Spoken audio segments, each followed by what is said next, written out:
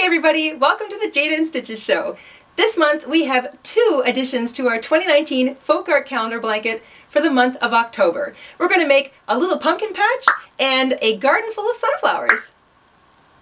In this video we're going to show you how to make the little pumpkins for our pumpkin patch. In the other video we're going to show you how to make the little farm field of sunflowers, and we'll put a link to that tutorial in the description box down below. We're using the same size weight yarn and the same size hook for our little pumpkins. The same ones we've been using all the way through this blanket project. I've used a couple different colors of pumpkin for my pumpkins, but of course you can make your pumpkins any shade of orange or white or gourd color that you like. They don't take up very much yarn. We're only going to make 5, and this cute little patch sits right above our barn. So let's grab our hooks, grab our yarn, we'll grab our blankets, we'll head on over to the craft table, and we will stitch up a whole pumpkin patch together.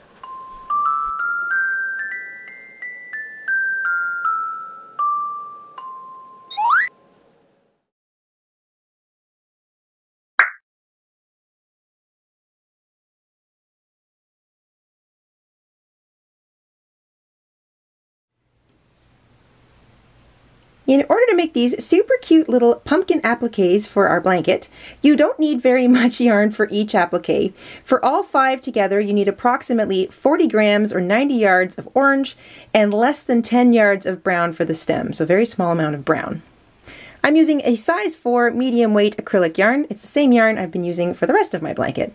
You need a pair of scissors, a yarn needle, and the hook we've been using thus far is a 5.5 millimeter, also known as an I or a 9 in the US, a size 5 in the UK. And if you haven't already subscribed to our channel, take a moment to click that button and the bell so you never miss another episode. And once you've got all that together, we can get started. Please visit our shop and purchase a pattern. It helps support our show, and we'll put a link to our shop in the description box down below. We're going to begin with our orange yarn, and we're going to make a cinch circle.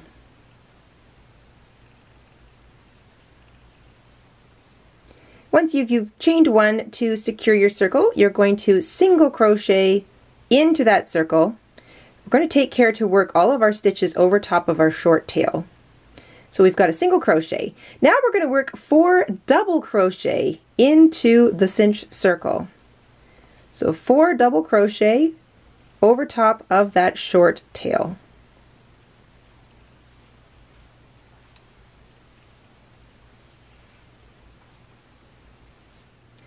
Once you have 4 double crochet, we're going to single crochet now into the circle. So far we have a single crochet, 4 double crochet, and a single crochet. Still working over that short tail. You're going to work 4 more double crochet now into the circle.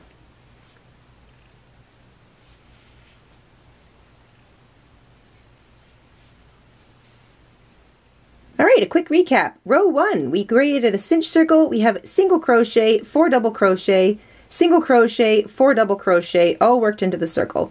Might look a little funny, that's okay. Grab that short tail, cinch it up nice and tight.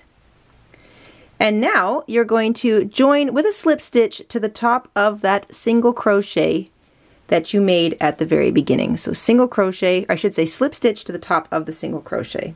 So now you should have something that looks a little bit like an oval here. I'm going to work over top of my short tail, but you can leave it to the back and weave it in later if you like. We're going to work directly into the top of that first double crochet stitch, and we're going to work 2 half double crochet stitches into it. So 2 half double crochet stitches into the top of that first double crochet. And you're going to work 2 half double crochet stitches into each of the next 3 stitches. So 2 half double crochet stitches into the top of each of those 4 double crochets from row 1.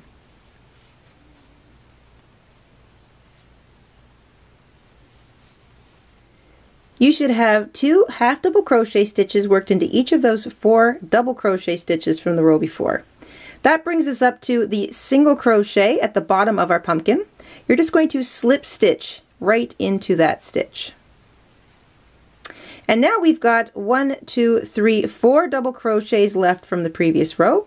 You're going to work 2 half double crochet stitches into each of those stitches all the way back up the other side of your little pumpkin.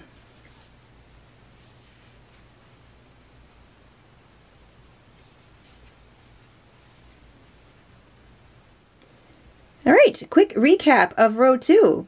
We slip stitched to join row 1 with a slip stitch in the top of the single crochet that began the row.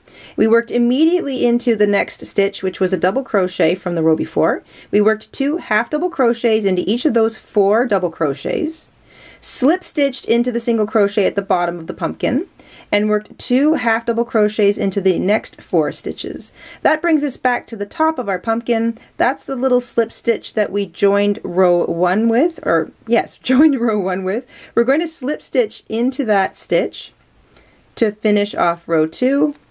Then you're going to pull up on your loop a little bit, take your hook, insert it from behind, somewhere just below that slip stitch, grab the loop, and just pull it to the back of your pumpkin. You're going to snip yourself a long tail for sewing, somewhere around 8 to 10 inches, or 20 to 25 centimeters. Fasten off, pull nice and tightly, and then you can sort of peel out the edges of your pumpkin. You should have 2 chubby little edges that sort of round out either side and a dip at the bottom and the top. Now we're going to add our little stem, and we're going to really accentuate that top dip. We're going to take our brown yarn and make a slip knot.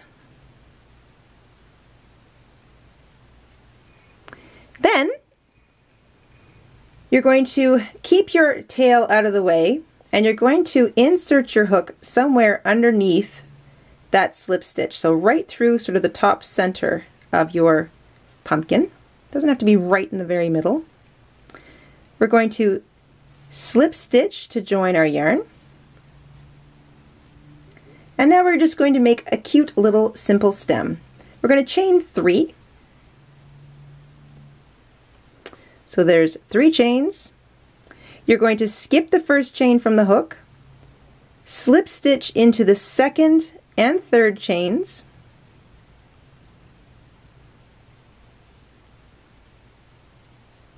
and then slip stitch right into the same place that you joined your yarn.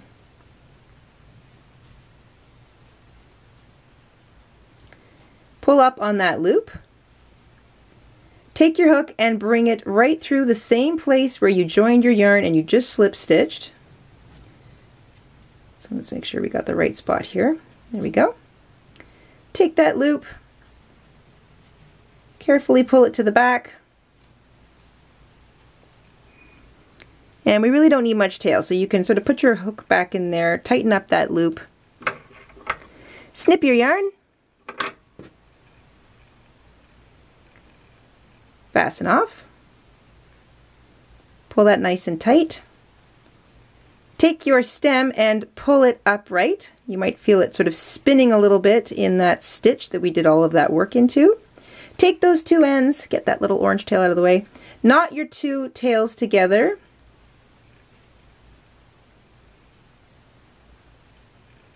And then you can trim any excess if they're too long. When we sew our pumpkins down to our blanket, we're just going to tuck those little tails in underneath them. And there's your little pumpkin made. Our little pumpkin patch is going to sit directly above our barn. So between our barn and our sun, there's our sunshine at the top, here's our barn, and here's our little pumpkins in the middle. We're going to set them out so that we've got them spaced 1, 2, 3, 4, and 5. Here is the left edge of our blanket. This is the top of our barn. Here's the edge of our forest, our sky, our sun, and our little pumpkin patch is going to sit in this little green space right above our barn. I have the 5 of them separated so that they are in a nice sort of pleasing little almost like a pyramid or a half a pyramid position. And you don't have to worry about what order you sew them down in because they're not overlapping or touching each other. I did sew mine from left to right, so down, up, down, up. And the last one I'm going to sew on is down here. As with all the other little appliques we've sewn down to our blanket, we're going to sew it down using the long tail left behind and using the top facing loops of the blankets that sit right beneath the corresponding stitch along the edge of our applique that we want to sew into. So remember, you can pin them down or you can do what I do and just sort of slowly reposition them as you work around the edge of your blanket.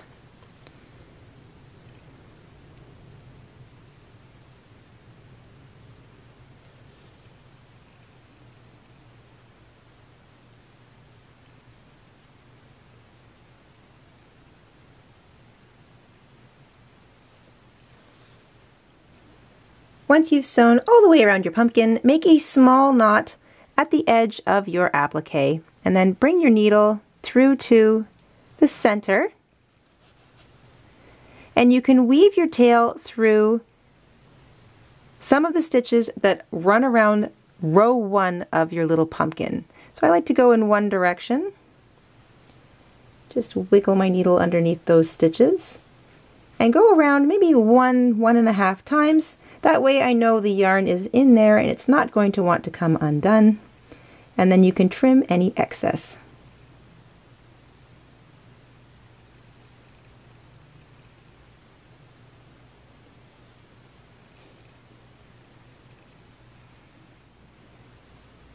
And there's your little pumpkin patch all done.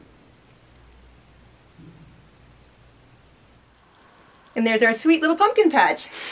I hope you enjoyed making this little bit of pumpkin-y autumn friendliness along with us this week, and we will see you soon here on the Jayda InStitches show. Until then, stay safe, stay crafty, and have an awesome week. Bye, everybody. Hi, everyone. This is Mama InStitches. Thank you for watching. Here are a few other videos you might enjoy. Don't forget to subscribe, and you can also click the like button and the bell. Thank you. Have a wonderful day.